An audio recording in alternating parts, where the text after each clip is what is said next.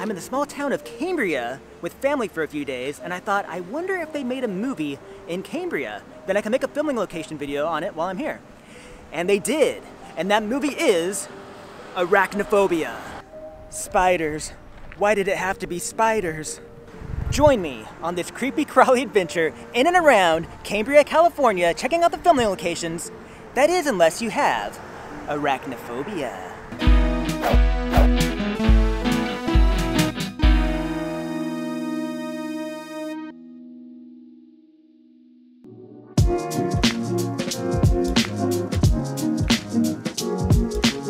The movie starts off in Venezuela, where a bunch of scientists are going to study butterflies. While there, they also notice that a large species of spiders exists. An American photographer on the team gets bit by one of the spiders and dies instantly. His body gets boarded up and is sent back to the US, along with a stowaway, a large spider. The first scene, filmed in Cambria, is an aerial shot that goes over the ocean and over some rocks and flies towards Moonstone Drive.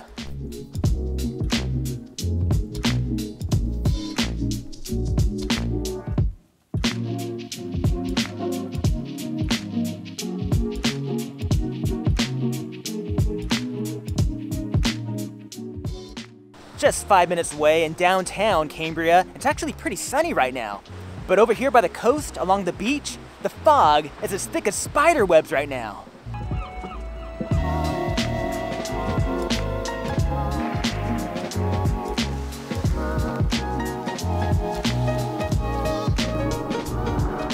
Driving over the bridge is a hearse carrying the American photographer that got killed over in Venezuela. As you can see, this bridge has been remodeled since the movie came out in 1990.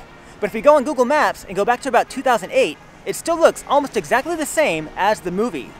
Now, one thing that hasn't changed and is still there since the movie came out is that windmill over there.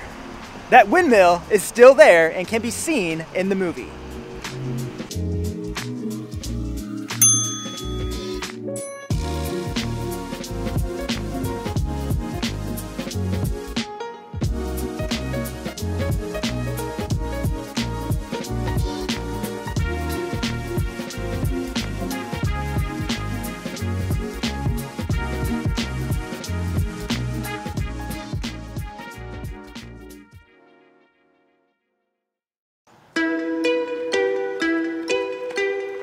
The next scene is a shot coming down Burton Drive, overlooking downtown Cambria.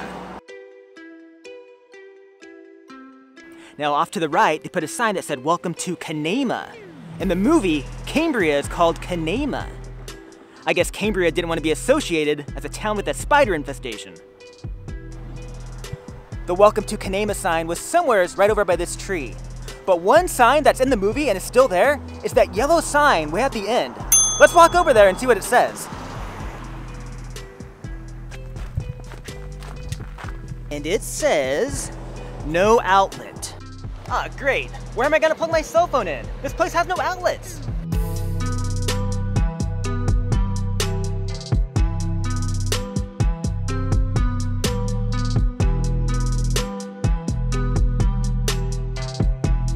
Before we get too far, if you could like this video and subscribe to my channel if you haven't yet, that would really help me out. Thank you so much.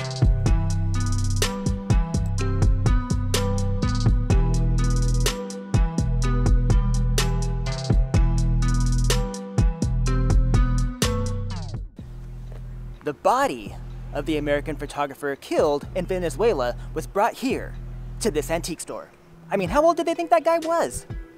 Just kidding. In the movie, this is the Kendall Funeral Home. And once inside, it is revealed that something very gruesome has happened to his corpse.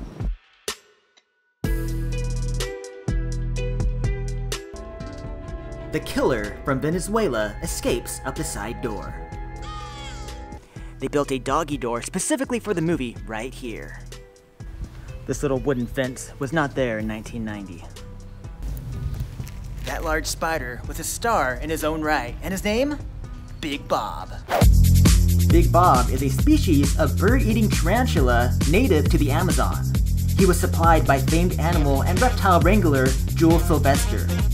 Production painted stripes and added a prosthetic to make Bob even bigger.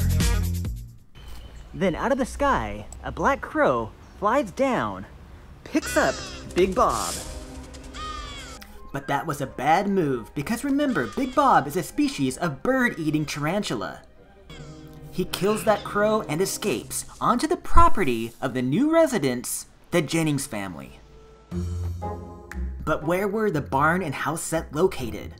I found an old Entertainment Weekly article from 1990 called Behind the Scenes of Arachnophobia. And in that article, the reporter is in Cambria on the barn and house set. So I know that the barn and house were built in Cambria. And the sets were probably torn down after filming was completed. So we can use the hillside in this frame to kind of narrow down where the sets would have been. I thought flying the drone in the air would give me a better perspective, but I actually get a better view of what it looked like in the movie from the top of the hill on Eaton Road. As you can see by matching the hills in the background, I'm just slightly at the wrong angle. I mean, for all I know, the house and the barn could have been built where this school sits right now. I need to find out how old that school is, and I gotta do some more research on this. But I want to find out exactly where the house and the barn set were built. I know we're nearby where they built those sets of the barn and the house. My spider senses are tingling. I know we're nearby. Back to the film, the Jennings family find a female spider in the house and take it out to the barn to set it free. Little did they know, an even larger male spider was entering the building. So Big Bob and his lady friend hit it off immediately, some kind of love at first sight. Bob's apparently a leg man, and she's got 8 of them. So in the barn, Bob puts on a little Barry White, they're rolling in the hay, they're getting caught up in web. And plot twist, Bob gets her pregnant, and she has babies, lots and lots of babies. Hundreds or thousands of mutant spider babies. That's a lot of child support. Ah, crap.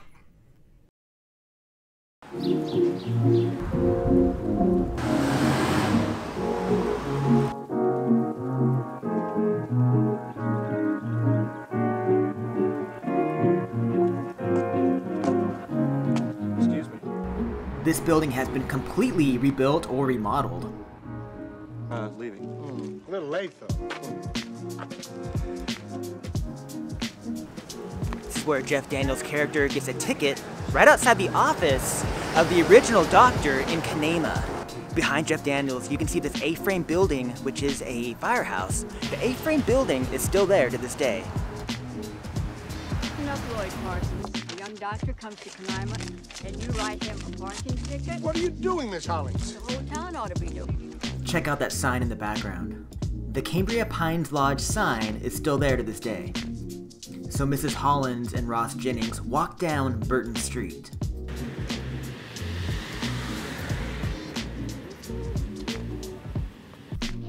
And when they get to Mrs. Hollins' car, look at all the greenery behind her.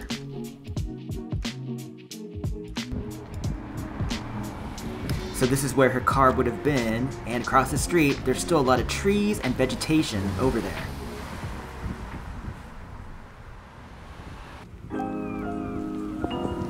Just down the road is the building where Ross sets up his own medical practice.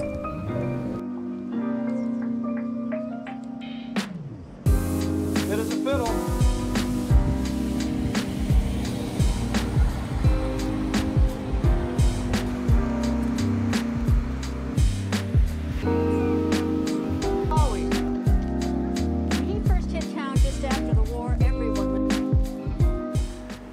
Where Jeff Daniels had his practice in the movie. Now in real life, this office is empty, so if you want to start your own business, you can start your own business in what is technically a filming location, which is pretty cool. Now across the way is another office building, but what's odd is in the movie, the number is 12. In real life, this is number 10.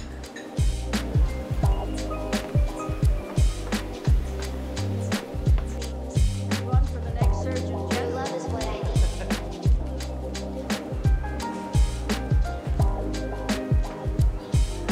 Can you believe it? Casa de Oro Fine Jewelry is still here.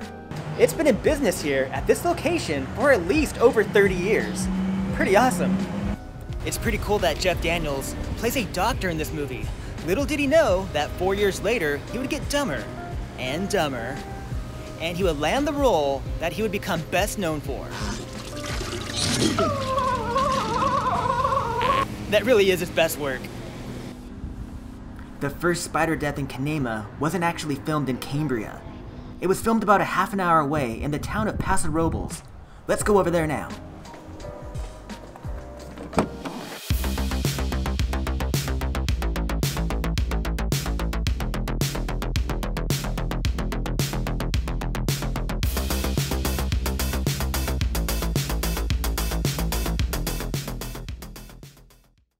Well, I drove all the way out here, and they're closed for a private event. Which is a real bummer, because now I can't go in there and light up any shots like I wanted to. Well, we're just gonna have to stay on the outside to look at this building. This is the home of the old lady, Margaret Collins. And she's throwing a large party for Ross Jennings and his family. Kind of a meet and greet for the whole town.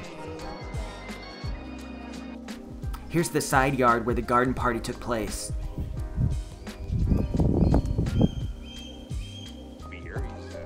And it was quite a production. I can only imagine the filmmakers were there for quite a few days. They had the whole cast here, plus extras, including the mutant spiders, played by the Avondale Spider. The Avondale Spider can be found in Australia and Avondale, New Zealand, where they get their name. Over 300 of them were supplied for the movie.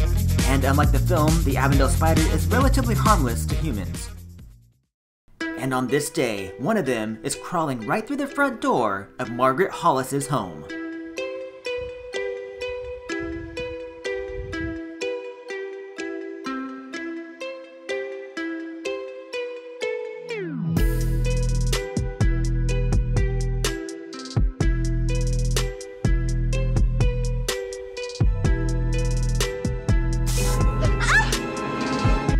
Filmmakers released a bunch of those Avondale spiders out here for a few of these scenes.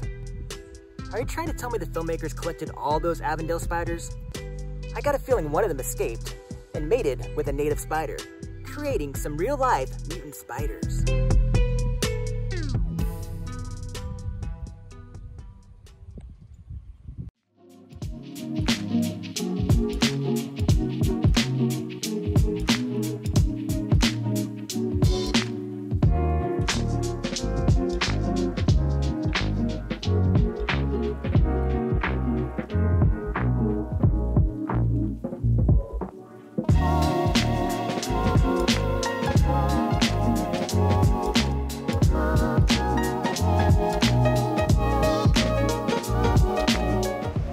This is where the second spider death happens, right here at Coast Union High School.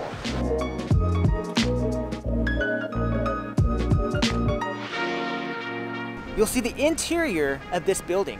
You won't see the exterior, but you will see the shape of the building as Jeff Daniels and the coach walk through the gymnasium.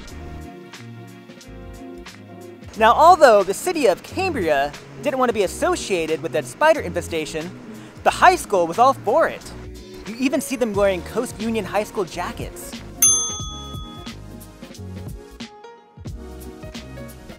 The gymnasium's closed, but that's okay because the spider bite happened over on the football field.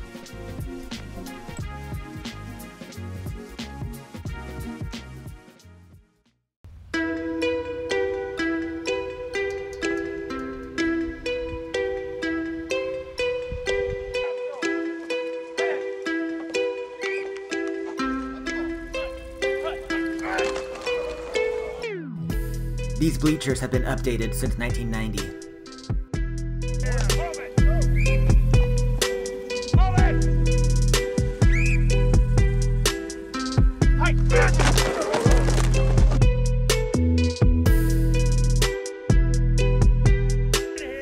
The spider crawls into the receiver's helmet. And right as he's about to catch the ball, he gets bit.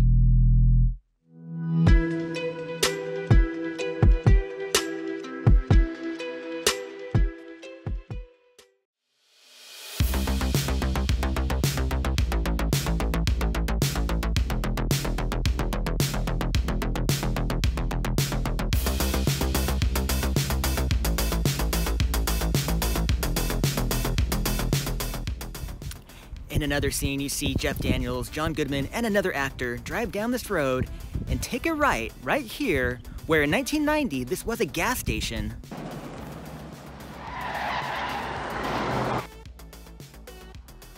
As you can see, it's no longer a gas station, it's some kind of hair salon now. In 1990, the average price of gas was $1.15. In California, it's probably about $1.45. Right now, in 2022, gas prices are floating between $6 and $6.25, somewhere in that area. Boy, I sure would love to go back to 1990 prices. There's also a little bit of movie magic right here. When they come flying down this road and take a right and tear up this hill, they go on in the movie, but in real life, it's a dead end.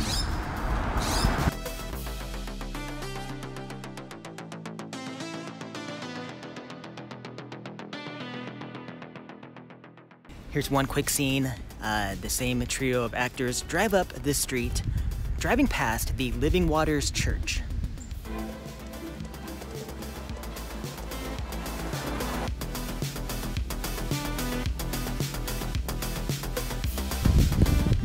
Church parking only. I better get out of here.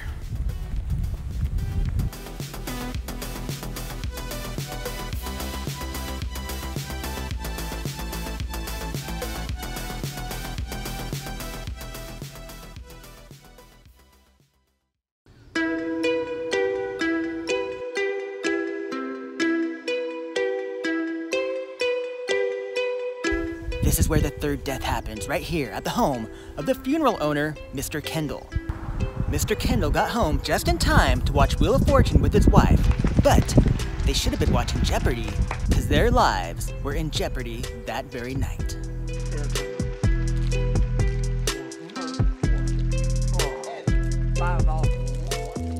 Jeff Daniels and John Goodman and that other guy raced over here, but they were too late. The Kendalls were already dead.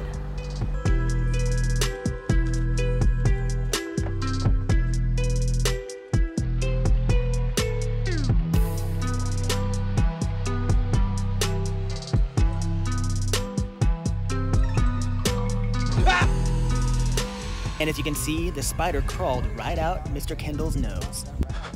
Hey, they love a dark, damp place.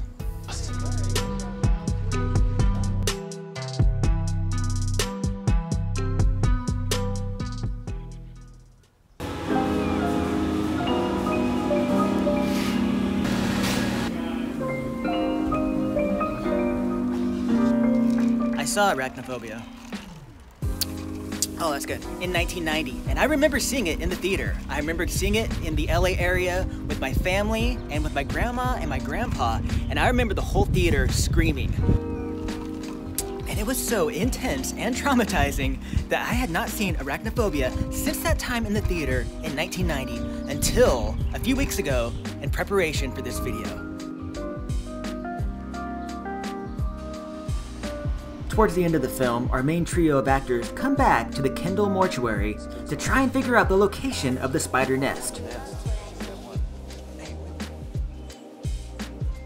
They put a map of Canaima on the hood of a truck and figure out the location of the spider nest. This here in the center, that's a mortuary, right?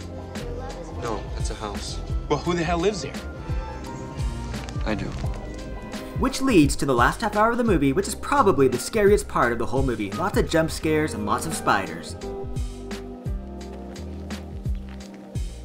Thanks for joining me on this adventure through Cambria and the greater Paso Robles area, checking out the filming locations to Arachnophobia. If you enjoyed it, please give this video a like. If you haven't subscribed, please do. That really helps me out. And if you're a Cambria local and were around in 1990 and know where the location is of the house and barn, please let me know in the comments. I'd appreciate it. All right, guys. See you next time. Bye! Here's a bonus location for making it this far in the video. This establishing shot is not filmed in Cambria or Paso Robles, it's actually on the Warner Brothers backlot. I thought I recognized that building, and I was right, it's on the Warner Brothers backlot. Alright, bye!